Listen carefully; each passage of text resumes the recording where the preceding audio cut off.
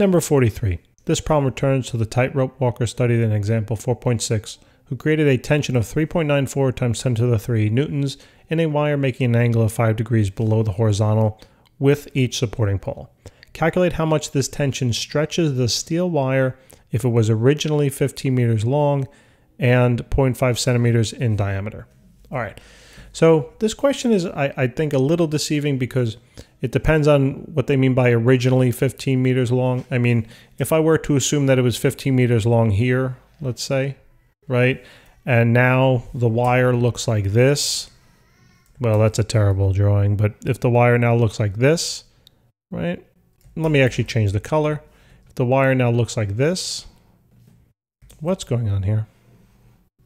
Okay, that's not going to work for me. One more time, guys. If the wire then looks like this, right? Obviously, and I know the angle in here, all right, I can simply use, right, trigonometry to find the length of this side now, right? Because I could say halfway point, this used to be 7.5, right, 5 degrees, and now here's the new side. But when you do that, you get a value of greater than what the answer, what they're looking for. So I don't, you know, in terms of this question, that might be a valid way to solve it, but to try to get the answer that the book wants you to have, they're basically assuming this, that this was originally, why won't it do it? That this was originally 15 meters, okay?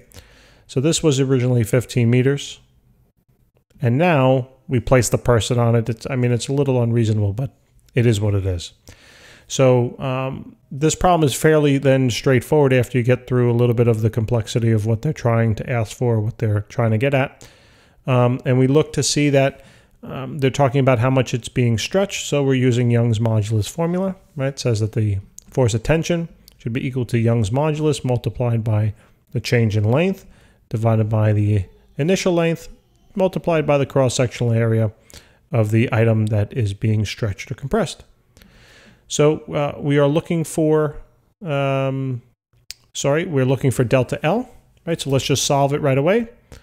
Solving this for delta L, remember, y and a would be considered numerator values because they could all both be put over 1. So therefore, when you bring them to the other side of the equation, to the left-hand side, they go now in the denominator. And this denominator value that was on the right-hand side now goes into the numerator on the left-hand side. And we just solve for delta L. Great. So I need to know these 4 things. So we do know the force, right? The tensional force, they told us it's 3.94 times 10 to the 3rd. Okay. Multiplied by the initial length, they told us it's 15 meters. Divided by Young's modulus, I wrote down the value over here on the right-hand side. For steel, it's 210 times 10 to the 9th, and then multiplied by the cross-sectional area. So they told us that it has a diameter, right? It's a circular cross-sectional area, and it has a diameter of 0.5 centimeters. So 0.5 centimeters. What's half of 0.5? 25, right? 0.25. All right, so we get 0.25 centimeters. Now I got to convert that to meters, move the decimal 2 places to the left. So it'd be 0.0025 meters. And now I can use this in my area formula. Area is equal to pi r squared. So area is equal to pi times 0.0025 squared.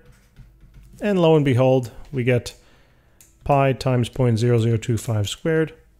We get a value of 1.96. So 1.96 times 10 to the minus 5, and that's meters squared.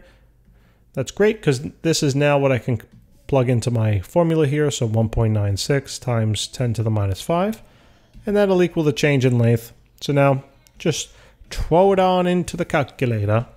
So we get 3.94 times 10 to the 3rd times 15.